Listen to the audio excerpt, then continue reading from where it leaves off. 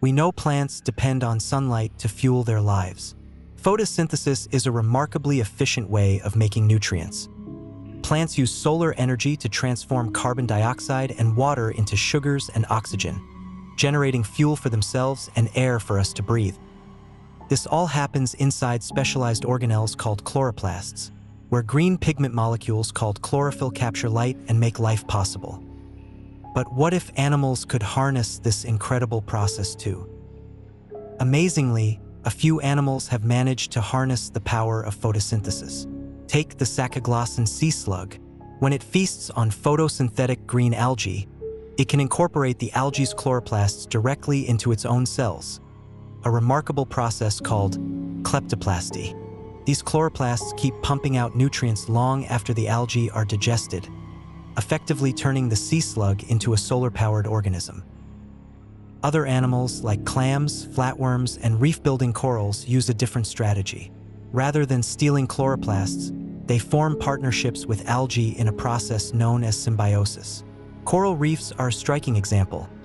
Coral polyps house colonies of algae called zooxanthellae, which supply most of the coral's energy during the day, in exchange for a safe home in the coral's tissues.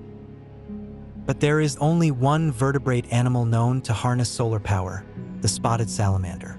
Once these salamanders lay their eggs in water, aquatic algae colonize the embryos, eventually integrating into their cells. Algae inside the developing salamander provide crucial nutrients, helping the embryos survive better and develop faster. It's a remarkable natural form of solar-powered sustenance. All of which begs the question, could we mammals ever photosynthesize? What if chloroplasts could be incorporated into mammalian cells, cells that are normally incapable of photosynthesis?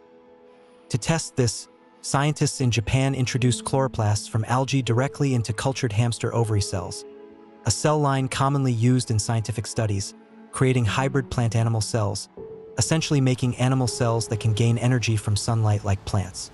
The breakthrough that could have major benefits for growing organs and tissues for transplant or lab-grown meat.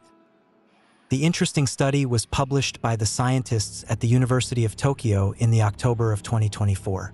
The idea here was to see if chloroplasts could survive and perform photosynthesis inside an animal cell environment. Algae were chosen for their photosynthetic efficiency and adaptability. First, the chloroplasts of the red alga Cyanidioschizon maroli, also commonly known as schizin, were separate from using the centrifugal tube. But it is really important to know, why did scientists use schizin and not any other algae or plant? Schizin, which is known to exist in highly acidic and volcanic hot springs that reflect prehistoric Earth environmental conditions, has retained most of the primitive characteristics of ancestral algae. This unique property enables the schizin chloroplast to remain viable in animal cells for long periods. Many other algal cells become inactive at temperatures below 37 degrees Celsius, which is the optimal temperature for cultured mammalian cells, but schizin cells remain active at this temperature, making it the top candidate for the research. Despite these hurdles, the experiment delivered promising results. The team measured oxygen production and carbon fixation levels to confirm photosynthetic activity. Photosynthetic animal cells may seem like science fiction, but the potential applications are intriguing, especially in the field of cellular tissue engineering, opening possibilities of lab-grown tissues, such as artificial organs, artificial meat, and skin sheets. In the words of Professor Sachihiro Matsunaga, the corresponding author of the research paper, we expect planimal cells to be game-changing cells, which in the future can help us achieve a green transformation to a more carbon-neutral society.